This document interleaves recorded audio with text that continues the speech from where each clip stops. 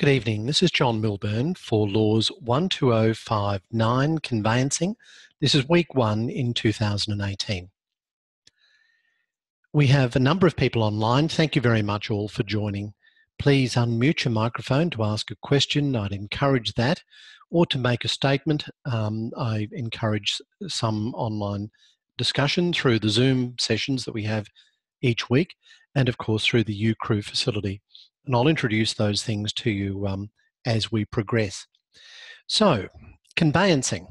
Now, have your friends or colleagues said to you when you've said, I'm studying conveyancing, or something to the effect of, that sounds a bit boring? Their eyes might glaze over and think, oh, that's a bit dull. Why'd you choose conveyancing? Well, I must confess that when I first started my legal career in terms of work, 1982, at one of the largest law firms in Queensland, I had requested of the 5 divisions that the law firm had for my 2 years of articles to be placed into litigation. When I was allocated property, I must confess I was a bit disappointed. And I thought, oh, boring, property. I just want to let you know what happened for my first settlement. Now, this is week 1. So I've already completed 5 or 6 years of study. Back in those days, in order to be admitted as a solicitor, one would generally, almost everyone completed what was called articles of clerkship. And in my case, the articles went for 2 years. Some went for 5, but mine went for 2 years. So I roll up in my chocolate brown suit, which was all the rage in the early 80s. Don't wear a chocolate brown suit when you're going to court. If you're going to court, wear dark blue, male or female, as a coat or a suit. But back in those days, I had my chocolate brown suit, and I rolled up and I was put into the property section. One of the junior solicitors came to me, I think on the first or second day that I was there, and said something to the effect, I want you now to effect a settlement. Now, back in those days, prior to the decision of law and evidence, we weren't entirely sure what was meant by the term time of the essence. You'll hear that a lot in conveyancing. Time is of the essence of the contract. Now, we took time of the essence to mean literally the time nominated for settlement. So my first task was to attend a settlement at 3 p.m. And I was given a memo, which was all the rage back then, saying, please attend the settlement. The settlement is at this location. You're acting for the buyer. Here's what I want you to do. Here's what I want you to take. Here's what I want you to bring back. And remember, and this was in bold, time is of the essence. Do not be late, even by a minute. That was all literally what it said, all in bold. I was keyed up, ready to go. The problem is that the clerk in the firm, whose job it was to receive the check, the bank check that I needed to effect this settlement, was, for reasons not his or her fault, slow in getting the check back to us. So I was perched by the lift, and it was one of the high-rise law firms in Brisbane, and it was getting very late, and I knew that I had to collect this check, take the check, the file, to the settlement, which was on the other side of town, and I had to be there not later than 3 p.m. It was then like a relay, you know, where you put the hand out, you receive the baton and you run. It was like that. The clerk came up out of the lift. There was no talk. I snatched the check, took the lift straight back down, and I hit the road. Now, back in those days, I was pretty fit. I was pretty strong, and I was playing a lot of football. So I could run, and I could dodge, and I could palm people off if I had to. And I did all of those things in order to get to the settlement by 3 o'clock. And I ran the opposite end of town, and I got there 1 minute to 3 o'clock, wiped the sweat from the brow because it was pretty hot in summer in Queensland, and I then opened the file to effect the settlement. The problem is that the check was not there. The bank check that I'd been waiting for, that I collected as part of this relay, was not in the file. I know now that what I did was I collected the check, threw it into the file, and I ran with the file under my arm. The check had actually slipped out onto the pavement in Queen Street. So not only was I unable to effect the settlement, but also I had lost a bank check.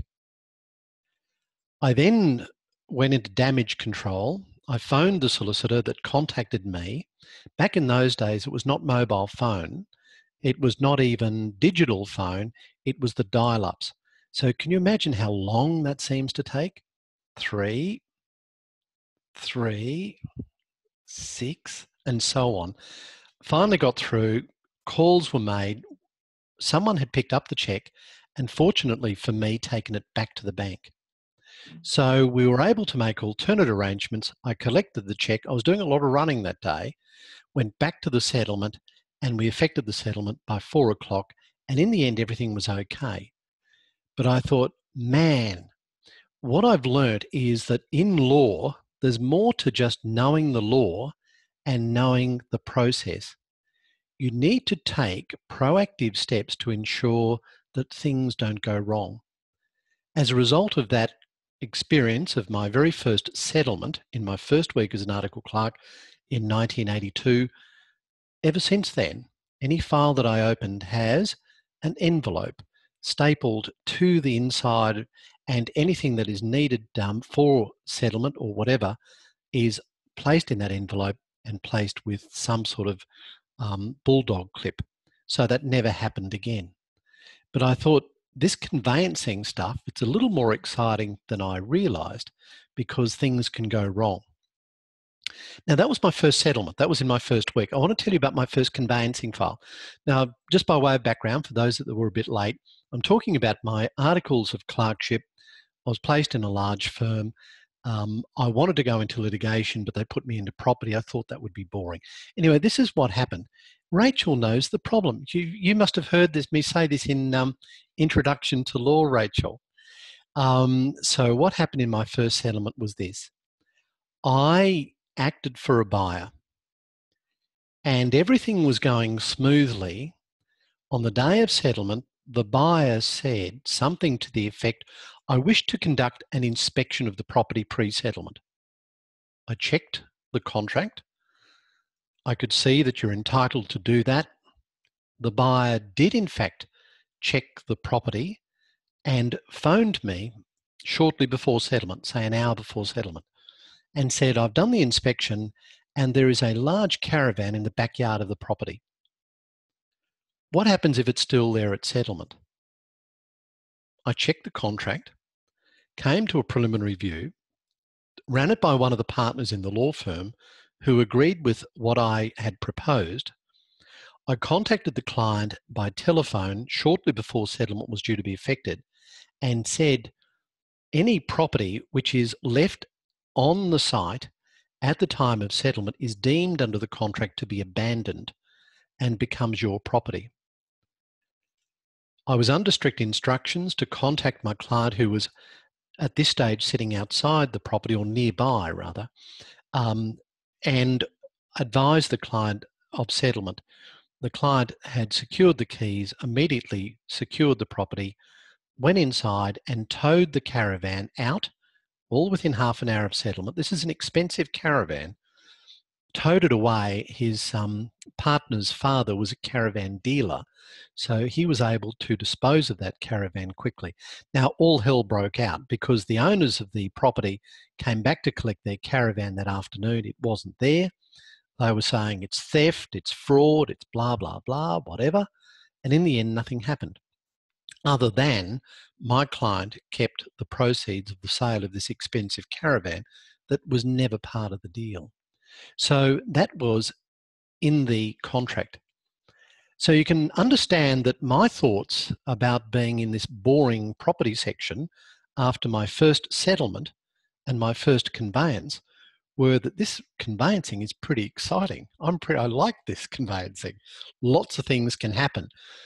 It taught me a few things. The first is, as I mentioned before, you need to be proactive in terms of ensuring that any risk of something going wrong is minimized. Secondly, you need to know the terms of the contract.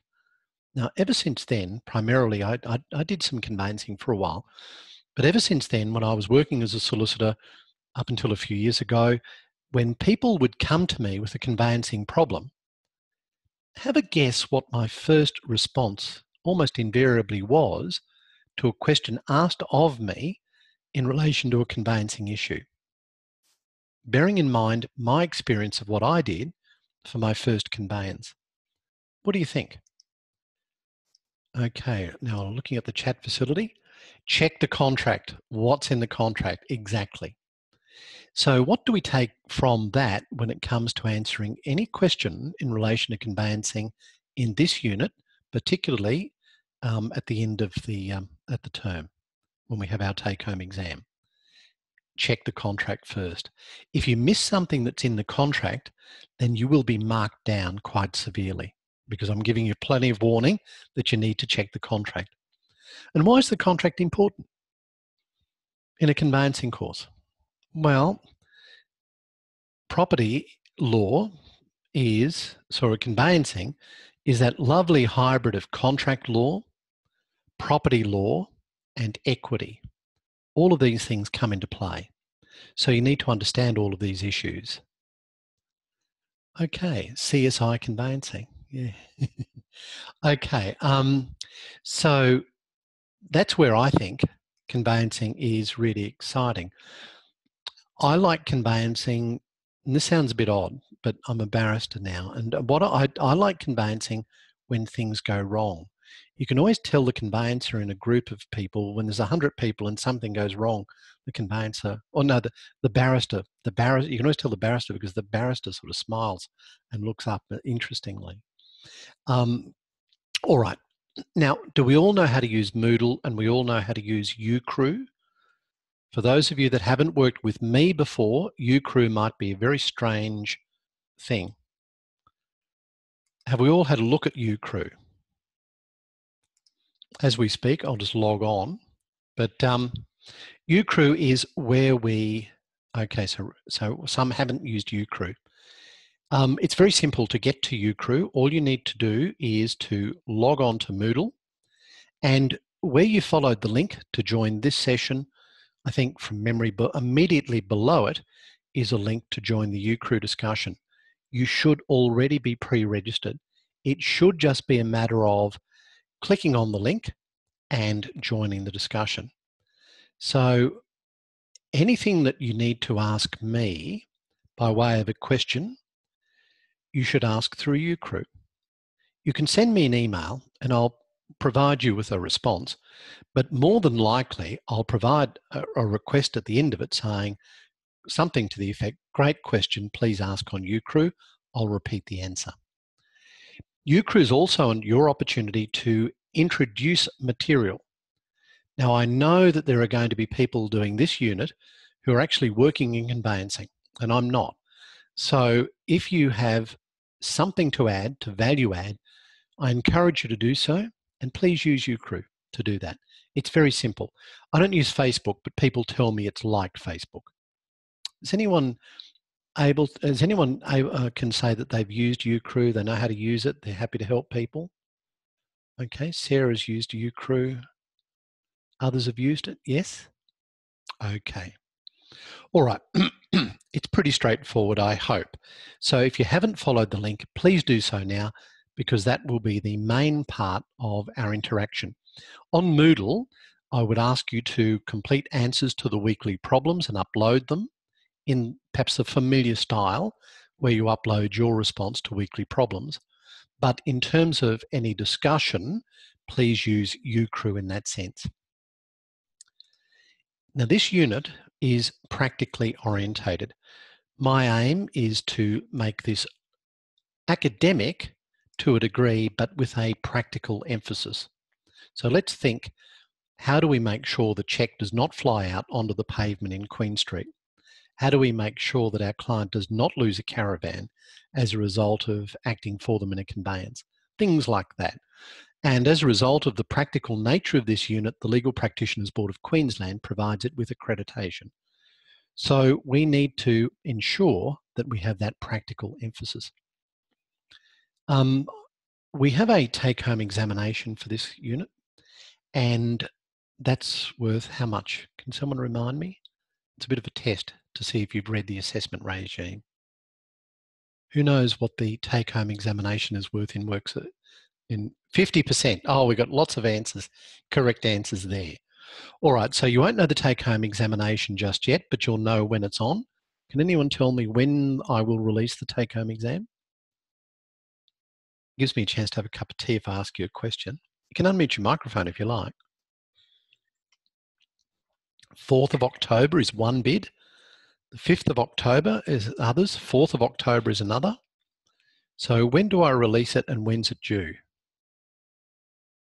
This is getting you to check. Due on the 5th. I think that's right, says Rachel. So I think I probably release it on the 4th. There you go. Thank you, Andrea. Released on the 4th of October, due on the 5th of October. So in the spirit of ensuring that we don't drop the check on the pavement, what are we now going to do in terms of our diaries for the 4th and the 5th of October? Can anyone tell me? It's a loaded question. There's only one right answer. We're going to book out that diary so that we can do this conveyancing exam at that time. All right. Put it in the diary. Okay, so we'll do that now. Make sure that we're free, fit, ready to go for the take-home exam. When you do your take-home exam or any examination through the university, I'm going to ask you to pay particular attention to what is typically the first word in the exam. You might think, what's the significance of the first word? Well, when you do an examination, there are usually one of 5 first words, and they all mean something different. The first is the word interpret. The second is the word analyse. The third is the word evaluate. The fourth is the word infer. And the fifth is the word explain. Do we all know the difference between that? What is the examiner asking you to do if they want you to interpret, analyse, evaluate, infer, or explain? Because they're slightly different. I say that because if I ask a question using one of those words at the start, I will be looking for you to provide a particular methodology in your answer. Interpretation means your ability to determine the material facts. Analyse is your ability to identify hidden features. Evaluation is your ability to assess. Inference is your ability to draw conclusions. And explanation is your ability to communicate results. All good? All right, keep an eye out for that. Now we know that this is a 12-week unit. The textbook is the excellent text, Land Contracts in Australia, by really well-known people within the property sphere in Queensland. This is a great text. The only criticism is it's a little out of date, and it doesn't take long to become out of date for conveyancing. So the reference to the REIQ contract, I think, is the 11th edition, and we're about to go into, is it the 15th? Right. So you need to make that allowance. What we've tried to do is match the materials in Moodle and the study guides with the text, so there will be that lag of about 2 years. We will provide you with information to bridge that gap as best we can, but we thought it would be confusing if we were talking the current contract on Moodle and the study guides as opposed to the 11th edition, for example, in the textbook. So we're staying with the textbook, but when you answer a question, try, if possible, to answer it based on the current version of the contracts. So what are these 15th edition as from the 1st of July? Yes, thank you, Sarah. So what are these contracts that I'm talking about? What are these, if you like, standard contracts for conveyancing in Queensland? Who puts them out? Who says that these are the standards that we should use? You can unmute your microphone or use the chat facility. REIQ. REIQ. We call it the REIQ contract generally, but for houses and land, for dwellings, most of them, they're actually a joint effort. who's the other party that is involved in this joint? The Law Society, QLS, great. Okay, so if you want information about the contracts, up-to-date information, it's very useful to consider going to the REIQ website. It's useful to go to the Queensland Law Society website, and we'll look at those shortly. But before we do, in the spirit of looking at what we want to achieve and working back in order to achieve it, let's look at the assessment regime for this unit. I've given you all the advice that I plan to give you in relation to the take-home exam, at least for tonight. But each week, I'll give you some little hint that will help you to progressively work towards having a great result in your take-home exam. Now, we've only got a small group here in this unit, and let me say that I'm not afraid to give really good marks. I'm not afraid to give really bad marks either. And there is no such thing, as far as I'm concerned, as a bell curve. So don't think that there's only 2 of you that can get high distinctions. I don't know, how many have we got in this unit? It's only like 23 or 25 or something, or 30. It's really small. So let's aim for 30 HDs. We can do that. In terms of the assessment regime, who knows the date for the first assessment? What day is it due?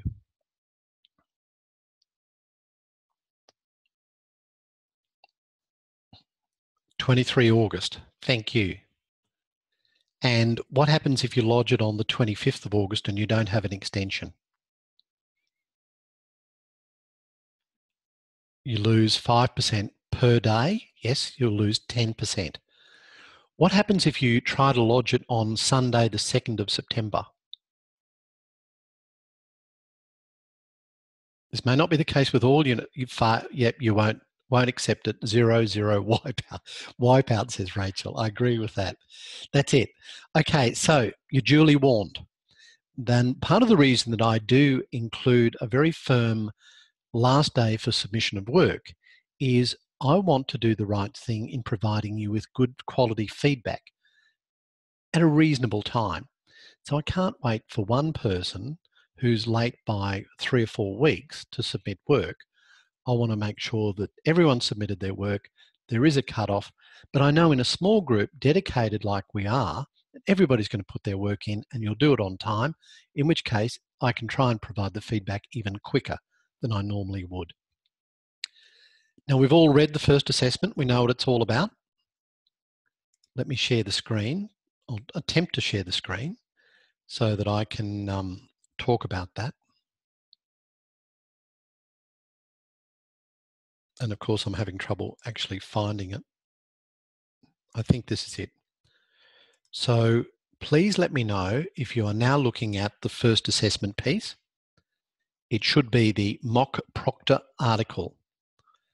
So what's proctor? Who knows what proctor is? Queensland Law Society magazine? All right, thank you. And the idea of this legal publication is that it's designed to be read primarily by lawyers. So in asking you to prepare this mock proctor article, I'm asking you to write to an educated audience, but not necessarily an audience that deals with conveyancing. You know, an interesting thing in the reading is that there are many times where solicitors provide evidence as experts in court proceedings about the law, but that's pretty much exclusively for conveyancing. Now, the practical reason for that is that many judges come from the ranks of barristers, many of whom who have not practiced as solicitors, so they're not specifically aware of the conveyancing process. And solicitors provide expert evidence in relation to that. So when you're writing your mock proctor article, bear in mind that you're writing to an educated legal audience, but one that does not necessarily know what's involved in conveyancing. And I hate to say it, but there is a risk that some lawyers who don't know much about conveyancing may think of it as being primarily procedural, you know, and if you're buying a block of land, it's a bit like buying a loaf of bread. So what you need to do in this article is say there are some issues associated with conveyancing that are perhaps not what you might expect. And your task is to draw out some problems that might arise for clients, buyers or sellers when undertaking a conveyancing transaction. Always remember that your solutions need to be provided with ethical considerations in mind, and there's always issues to do with ethics and conveyancing, as there are other areas of practice. Have a look carefully at the rubric. I do follow the rubric when I'm marking, so you'll have a better understanding from that rubric as to what I think is appropriate when considering this response. Now, there's a 1,400 word limit on this exercise. And you might think that's very specific, 1,400. Now, the reason I chose that is that if you look at the guidelines for a Proctor article, I think that's the number they recommend as the maximum for, if you like, a substantial Proctor piece. They don't want you to write any more than that. So as you're doing your reading, I want you to firmly keep in mind any hiccups, problems, checks on the pavement type deals that you may come across and think would be relevant in terms of explaining the potential hiccups, problems that might be associated for buyers or sellers. Now, you can make all of your problems relate to things that are relevant for buyers. You can make them all relevant for sellers. You can make a hybrid between the two. You can have some of your problems that relate to residential conveyancing. Others might be off the plan development contracts.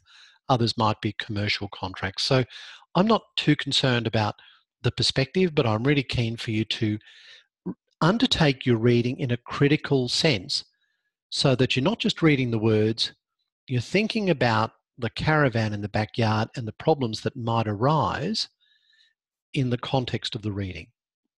I hope that makes sense. All right, are there any questions about the first assessment, what I want you to provide for me, the timing of the assessment? Anything at all? It can be all good. Are we all good? I have the thumbs up. I'll move on. All right, so Bronwyn says, yeah, let's move on. Okay, all good. Second assessment. What day is that due?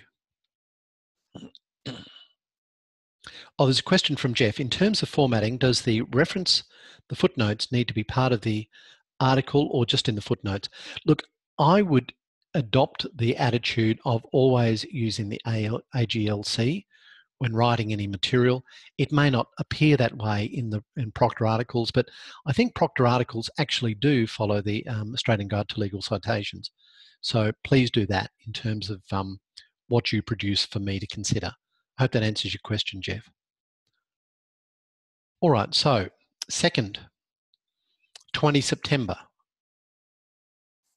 Everyone agree with that?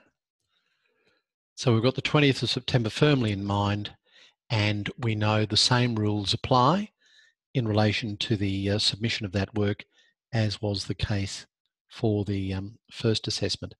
Let me now have a look at well, I won't actually call it up on the screen. We'll talk more about this later. This is an advice. We're dealing with a factual scenario. If you've worked with me in the past, you know that I like this type of question. And pretty much always, you are a first-year lawyer. You're pretty much always working for the firm of Brown, Jones and Smith, which is a large Queensland-based firm. And almost always you're working with a partner. It's usually Margaret. And in this case, Margaret is your supervising partner, has had you sit in on an interview and you've taken some notes, some issues have arisen, and you need to provide an advice. All right. So bear in mind, read carefully what the advice requires you to deal with and know your audience for the advice. So I'll get you to read that, but I think it's always a good idea to read the assessments right from the start. Are there any questions about the second assessment? Don't worry, we'll be talking more about the assessments as we progress, but my main purpose in raising these issues is that you're firmly aware of how much the assessment is worth, when it's due, what the word count is, and what you need to start thinking about now as you do your reading. So I would have a skeleton answer for each of these, for both assessments, up on your screen, ready to go as you're doing your reading. Something occurs to you, jot it down in the context of a potential answer so that you're not looking at a blank screen the day before the assessment is due and then thinking, how am I going to populate this? Do this progressively. It'll make it much easier, much more enjoyable, much less stress. Okay, are we doing okay so far? No questions? We've all got the textbook, and I would encourage you to do reading in advance. Don't just do the reading for the week, try and read in advance. It's a bit like statutory interpretation, where I think you want to get the overall picture and then come down and narrow down in terms of the requirements. The supplementary text is Principles of Land Contracts and Options, which is very good, but not as critical by any means as the prescribed text. So if you're only going to buy one, definitely go for the prescribed text. All right, now who knows what we mean by PEXA, P-E-X-A? Me. Yes, Bronwyn. Would you like to tell us about it? Yeah, it's a form of online conveyancing where you actually do your settlements online for,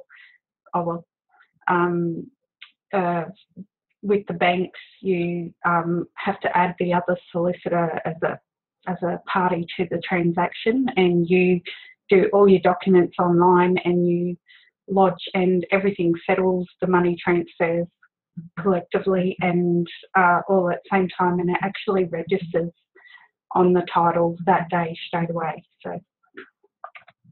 All right, thank you very much. And this all came about as the introduction of national legislation in 2013. So if you see or read something about PEXA, then please take particular note. And it may be that there'll be some real teething problems as we roll this out. And there have already been some teething problems. And soon I'll show you a photograph and see who knows their social media can tell me who it is. And then I'll tell you the problem associated with the conveyance that was written about last week for this particular person. In terms of the text, there is some good material about PEXA. Have a look at page 374 onwards for some detailed information about PEXA. It's in chapter 7, I think. So that is an example of where you need to read ahead. Okay, so be aware of PEXA. Have a look at this progressive rollout of the electronic conveyancing system in Queensland and throughout the nation. And thank you, Bronwyn, for your contribution there. I appreciate that. So we now know that when we talk about the REIQ contracts, we're talking about what is effectively the standard contract. And I have reproduced, with the authority of the REIQ and Law Society, the standard contracts, at least as they were until the 30th of June last year. 30th of June this year. I will try to source the more up-to-date 15th version of the standard house and land contract as it comes out. But on the Law Society material, there is some useful updates. And in that regard, let me see if I can retrieve from what I have on my other screen some information that could be useful to you. Again, I'll share the screen, and I want to highlight the importance of referring to, for example, the Queensland Law Society for information that will be relevant to conveyancing. So here we have an article on the Queensland Law Society website dated the 27th of June that provides information about updates to standard REIQ property sale contracts. The reason I'm showing you this is that whilst the text and whilst the study guide refer to additions as they were 2 years ago, I do expect you to be aware of, and where possible, use the up-to-date materials. So having information from the Queensland Law Society in terms of updates is excellent material. And you can see there that there's a reference to a High Court decision from 2018 with reference to clause 7.7e. So if you have a question where Clause 7.7e is relevant, then referring to the High Court case would provide you with an opportunity to get some excellent marks. Also, with the Law Society, we have a comparison table. Dated the 22nd of June, we have a comparison of the 11th versus the 12th edition of the contracts. Now, that's going back to 2016. That provides you with some information that might assist you in terms of comparative tables, and try to source, if you can, more up-to-date comparisons than that. And if you do succeed, please share that with us through UCrew. Much more up-to-date, we have the President's update dated the 4th of July. All of this publicly accessible through the QLS website. And in that instance, the President is talking about e-conveyancing, saying that it's not mandatory in Queensland, only a tiny portion are going through electronically, but it's got to be the way of the future.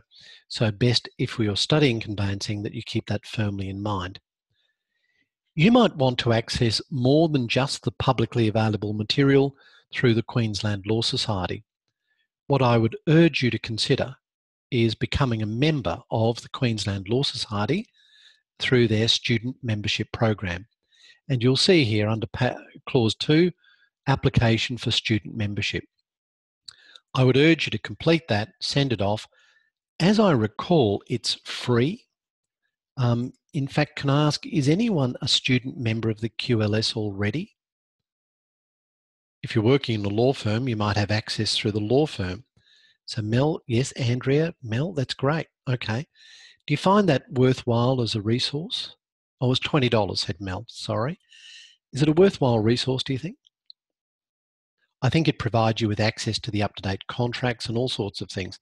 Lots of info, email updates. Yeah, I get email updates as well from the Law Society. So I'm now part of the Bar Association, but I still subscribe to and receive material from QLS. So really worthwhile. I'd urge you to consider doing that, particularly for conveyancing, because conveyancing is such a solicitor-orientated area of practice that the QLS has some excellent material. The other thing that you might want to consider is looking at the Queensland Conveyancing Protocol. This provides a guide to what a solicitor should do in terms of care and skill of a reasonably competent and diligent solicitor. That's to do with the conveyancing process. So if you're unsure about the ethics, the procedures, what is required of a solicitor, what, if you like, constitutes best practice, then I think it's imperative that you attempt to look at the conveyancing protocol. I am trying to source a copy of the protocol by getting the copyright. I'm working on that now, and hopefully we'll have that for you. But the Law Society and the RAOQ have said this to me, that, Lexon have said to me, and I'll explain Lexon in a moment, but Lexon have said to me, look, we'll give you access to all of our risk tool analysis and materials, some of which I've reproduced on Moodle already. You can, under the same rules, we will also allow you to upload the conveyancing protocol. So if someone has the protocol, provided we follow the rules set out from Lexon, we can upload that. So please feel free to send it on or provide it through UCrew. Now, I've got to note my internet connection is unstable. I hope that you can hear me reasonably clearly. All good? Let's take a break for a moment in the sense of, does anyone have any questions or comments, anything that we need to cover? All good so far? All right. I mentioned Lexon. Who knows what Lexon is? L-E-X-O-N. I'll give you hints to do with legal insurer. You see what I'm doing here? I'm subtly trying to draw out information about who works in the conveyancing field. So I'm getting an idea of who might be in the conveyancing field from some of these answers. They're the legal insurers. On the website for Moodle, I have produced some material that I've sourced from Lexon. It does come with a requirement that you respect the copyright nature of the material. So you'll see that in terms of the Lexon material that I've provided, They're not to be released to outside parties, educational purposes only, and I must notify you of certain things in terms of Lexon expressly disclaiming liability and responsibility in certain ways, and all of that, those disclosures are formally put out on the website, so please look at those disclosures and use the materials that we provide via Moodle from Lexon responsibly, and please commit to the copyright obligations that they have imposed on me, which I now impose on you. In other words, if something goes wrong, it comes back on me, and I don't want it to come back on me. Have we got a deal? Is that all good? All right, thank you. Which is a nice little segue, if you like, into ethical duties in conveyancing practice. Ethical duties are a part of all legal practice, but you know, they really are prominent when it comes to conveyancing. So one of the things that you need to consider, whatever answer you provide, whatever material, is what are your obligations under the Legal Profession Act of 2007? Are you acting in a professionally appropriate manner? And Lexon is not just for conveyancing, it's for lawyers in general. So good question there, Mel. Thank you. So have a look at section 227 of the Legal Profession Act, which deals with the definition of unsatisfactory professional conduct and professional misconduct. Now, the reason I'm raising this with you right at the start is this. Every answer you give, every action that you take, if you're acting in conveyancing transactions, you must ask yourself, am I acting appropriately, or is what I'm doing tantamount to acting in an unprofessional, unsatisfactory professional manner, or am I committing professional misconduct? There's a lot of scope for these sorts of questions to be raised in conveyancing. You also need to consider and apply the Australian Solicitors Conduct Rules of 2012, and you need to understand and apply appropriately issues to do with undertakings. There's some very good material on QLS about undertakings, and I've got a video which I did a couple of years ago about undertakings. I'll see if I can dig it out and upload it onto Moodle. All right, so can I take it that we all know how to find the Legal Profession Act? We all know how to find the Australian Solicitors Conduct Rules, and we all know how to find our way to the Queensland Law Society website? If not, please let me know now or ask through UCrew, and I'm sure that we'll all be happy to help each other. So apart from the Legal Profession Act, here are some of the acts that you'll need to be aware of. You probably no need to write this down. It'll be in the textbook, but the Land Title Act, the Property Occupations Act, the Agents Financial Administration Act, Body Corporate and Community Management Act, the Property Law Act, Neighbourhood Disputes Dividing Fences and Trees Act, the Stamp Act, Foreign Acquisitions and Takeovers, which is Commonwealth, the Planning Act 2016, which used to be the Sustainable Planning Act, so the contract that has just been superseded was actually out of date on that point. The Environment Protection and Biodiversity Conservation Act, which is Commonwealth, and I mentioned already the Legal Profession Act. Okay, quick quiz. I'm going to find a picture and just want to see if anyone recognises. I don't recognise this person, but see if you do. I'll just share the screen. I'm not trying to be disrespectful in showing you this photo, far from it, but this was part of the media on the 29th of June.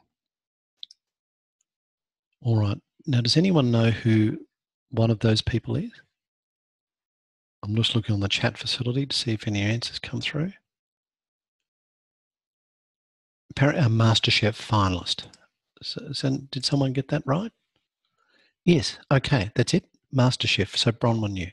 So I don't watch that show, but the reason I'm showing you that is that have you heard what happened to her and her family? It was really unfortunate. And it was to do with the new e-conveyancing process. She was unfortunate. Her family were victims of fraud.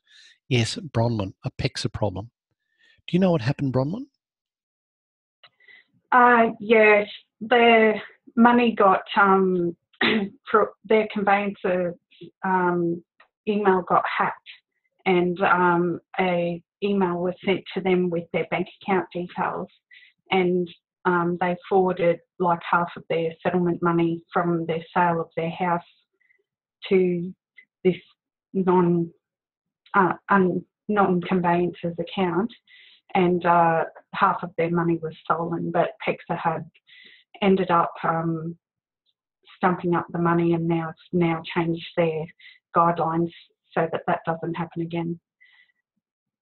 Thank you very much. That's great. Yeah, no, I see it was MasterChef finalist